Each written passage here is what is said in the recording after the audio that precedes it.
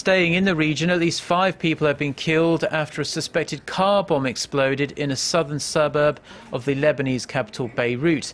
The Lebanese health minister confirmed that 5 people died and at least 66 were injured in Thursday's attack on a largely Hezbollah-held district.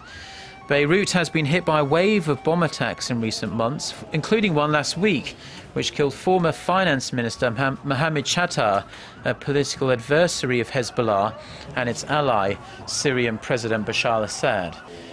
In November, more than 20 people were killed by suicide bombers at the Iranian embassy in southern Beirut, and explosions have also rocked other nearby Hezbollah districts and Sunni mosques in the northern city of Tripoli. Conflict in Syria has polarized Lebanon and ratcheted up sectarian tensions in the country.